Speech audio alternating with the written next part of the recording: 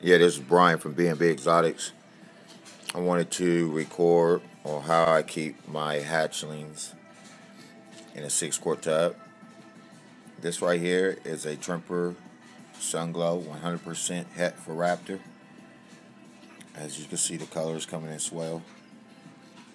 I always keep them 6 quart paper towel, mist it down at least once a day on the heated side to where the water gets there. And that's the water they drink. You never have a water. I don't ever have a water.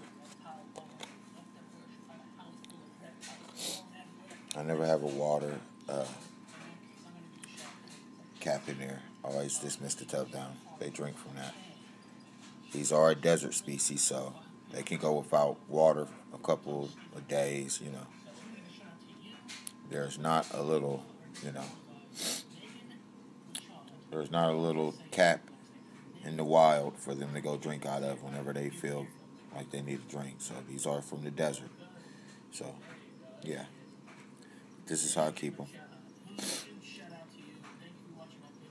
I will be offering a couple of these for sale soon.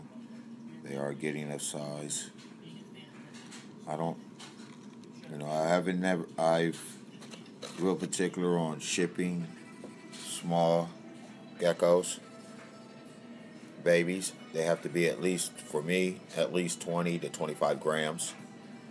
And they have to be having a nice, hearty appetite and eating very well.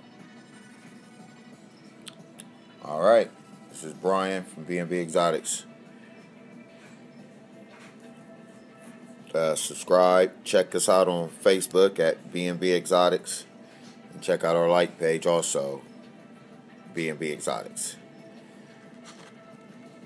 Y'all have a good one. All right.